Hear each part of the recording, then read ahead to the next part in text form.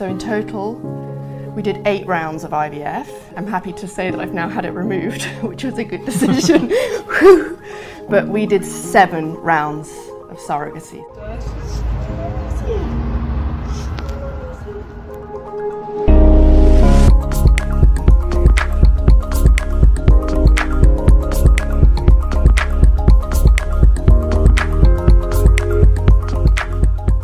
Well, it's 2020 now, and we met in 2012. We both live in London, we're both Londoners, and it was the London Olympics. And it was an amazing time of year. It was such an exciting time for our city, and we went to a house party. I was at a house party upstairs in a block of flats, and there was a house party going on downstairs, and my party decided to go downstairs to see for the other party downstairs. The cooler party. And when I walked into the party, I just walked straight in and I looked right and I saw Rob. And the moment I saw him, I knew he was the man for me. And that was that. And I made it happen. Yeah, and so that was 8 years ago. That was 8 years ago. It's we actually are our now. anniversary today. So it's 8 years ago today. Today, all right, yes, Yeah. it is. Well, we got married in 2014. Yeah. And it was probably It was straight after. the decision to get married meant to us the decision to have yeah, children. Yeah, you see the real life having children.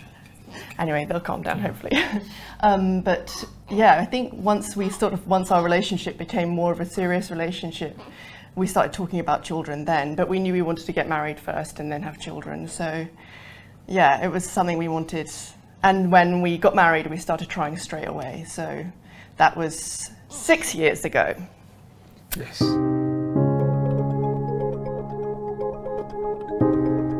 6 years, 6 long years. And What haven't we tried? Yeah, what haven't we tried? I had, unfortunately, an ectopic. I got pregnant on our honeymoon, and at 8 weeks, they said it was a miscarriage. But then at 9 weeks, I was rushed to hospital and I nearly died because I had an ectopic pregnancy. So I had to have that removed at 9 weeks, which was traumatic. And then we decided to try IVF because obviously the chances of getting pregnant with only one fallopian tube is less. So we did our first round of IVF and it didn't work. And then our second round, I had another ectopic pregnancy. So I had to have the other fallopian tube removed, and by then there was just no chance to have children naturally. It was only IVF. So in total, we did 8 rounds of IVF, and then I've had about 5 or 6 operations on my uterus. Basically, that's the problem. I have a problem with my uterus, and I'm happy to say that I've now had it removed, which was a good decision. But we did 7 rounds of surrogacy.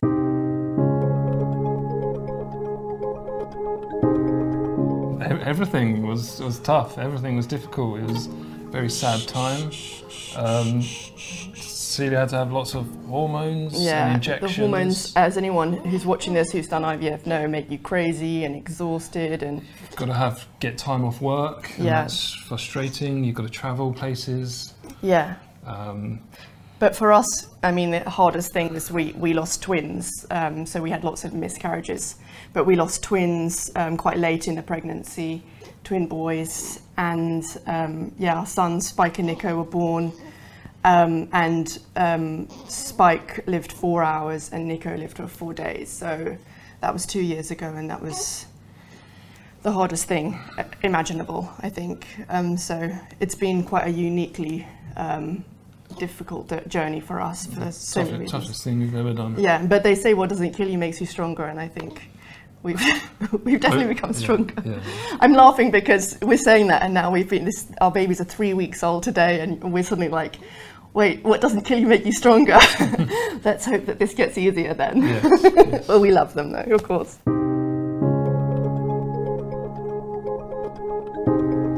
Well, did we find out before Christmas? Before Christmas 2019? I thought it was, yes, I think so.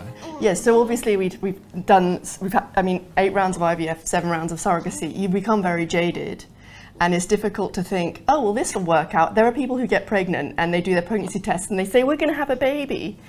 But when we get positive tests, we're like, okay, let's just take it day by day. So, but getting the news was just amazing. Well, yeah, for me, we've received so many negatives, and I said to Celia, don't call me at work if it's bad news. You know, I just can't handle that. But I was just typing away at my desk doing some work, and Celia's on the phone.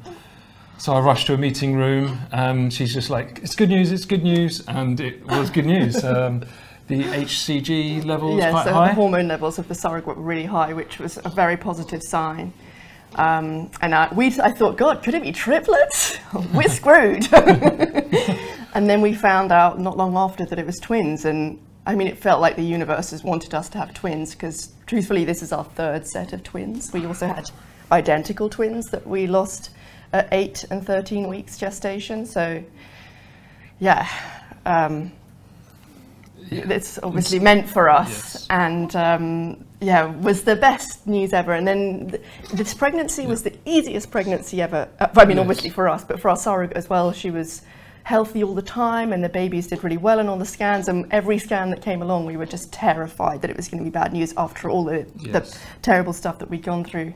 But it was always okay, and like just, and even the birth, our surrogate went into labour at 6-something a.m. and the babies were born 3 hours later, vaginally. It wasn't even like she had to have a cesarean, which we were really pleased for her. So, yeah, it was amazing. So the pregnancy went very well, but our nerves went terribly. It was emotional. It was like, it's lots of meditation, basically, to try and stay sane, because it's full on.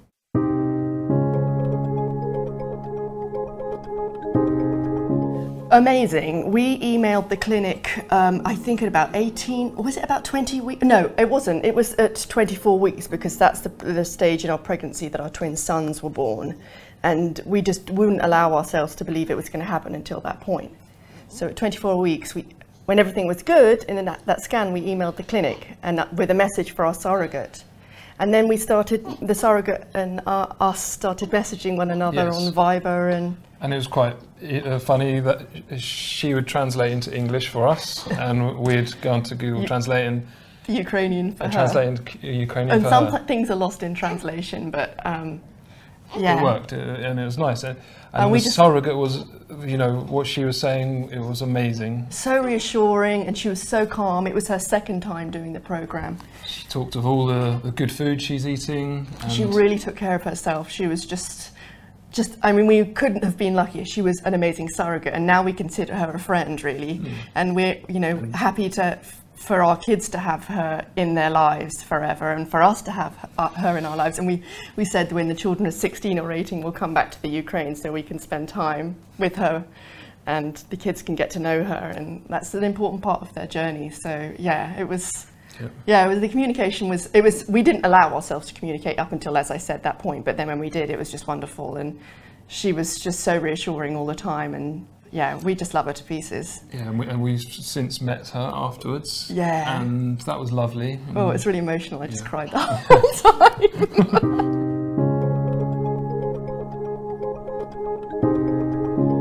You dream of your whole life, really. Like, I always wanted to be a mum. I've always wanted to have children.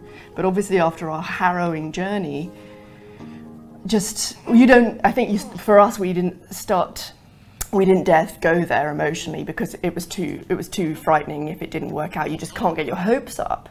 But then when we got further through the pregnancy, this pregnancy, we started to think, oh my gosh, this could happen. And yeah, we kept on talking about it. Imagine the day, and we'd seen other videos of couples being given their children outside the maternity hospital and like cried watching those. So it was amazing. I thought I would just cry my eyes out, and I thought I would just fall over. I wouldn't be able to stand up because it would be so emotional. But I was really emotional and I cried, obviously. But when they're put in your arms, like for me, you have to say how you feel, but for me, I just was, they looked like their skin was so perfect, like little furry peaches. And I just thought, they're so perfect. And I just fell in love immediately. And then like, I just felt happy and I couldn't cry anymore. I was just like, but it did feel bizarre and surreal. And I think it's only now starting to feel real.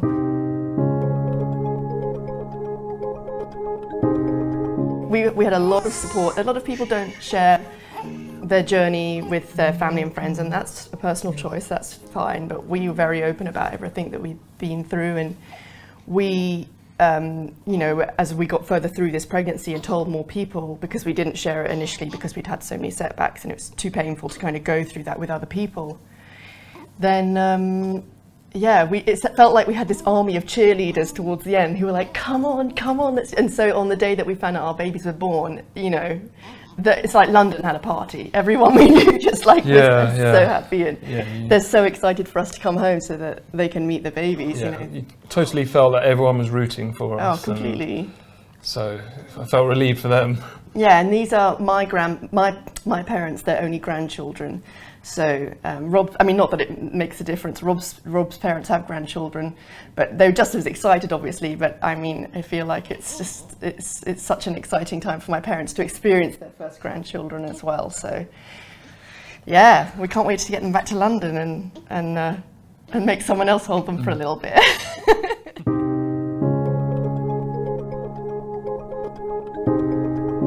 I mean, we just feel, there were times during this journey, obviously 7 attempts, and I remember we had conversations where we said they're gonna call us and they're gonna say, hey, you know, it's not gonna work for you, forget it, it's not gonna happen.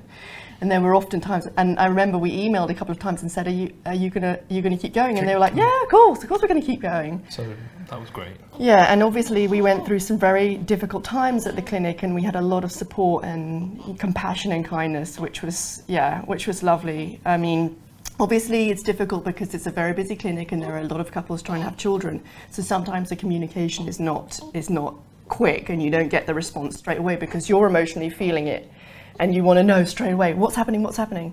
But I think towards the end of the pregnancy we were getting like responses the next minute, and you know, now that the babies are born, we get such a lot of support from the clinic, and they've been fantastic. And as well with the paperwork, I was extremely anxious that we were going to spend ages waiting to get the paperwork, but they've been so efficient, and actually the UK passport office knows that their BioTexCom is really renowned in the UK in the passport office for really efficiency with the paperwork. So yes.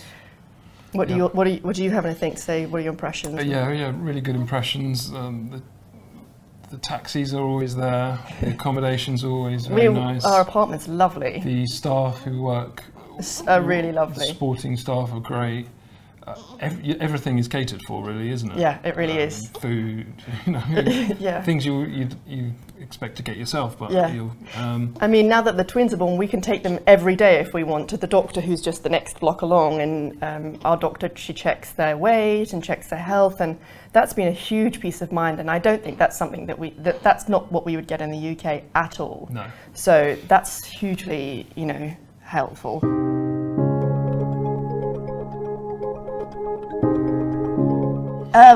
What's difficult is the language barrier. Yes, that's tough. It's totally different English. With the alphabet not even being in... I've learned the alphabet, so I can read some stuff, but it's tiring because, you know, you want to talk to people, and we're on Google Translate a lot, so that's really difficult.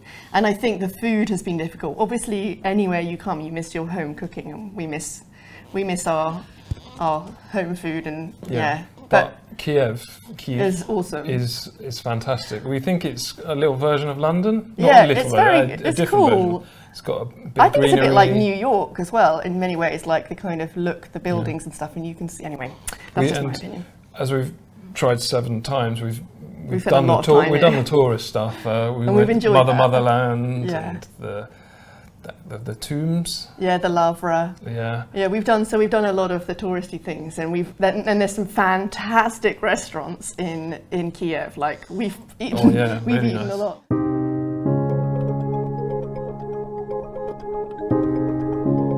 Just a final thank you, BioTexCom. Yeah, thank you. I mean, words can't really express how grateful we are, and to our surrogate, you know, she's amazing. Like no cards, no gifts, nothing will really be able to express.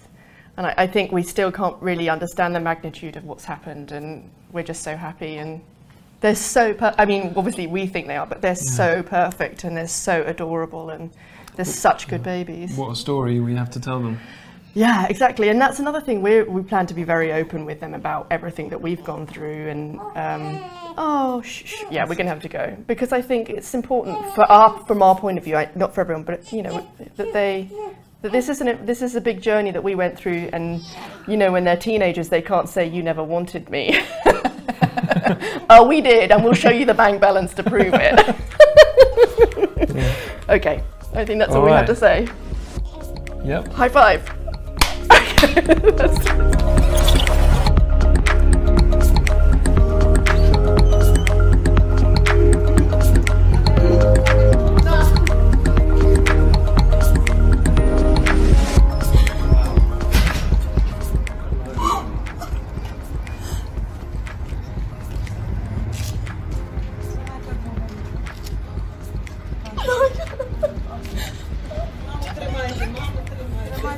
Help her.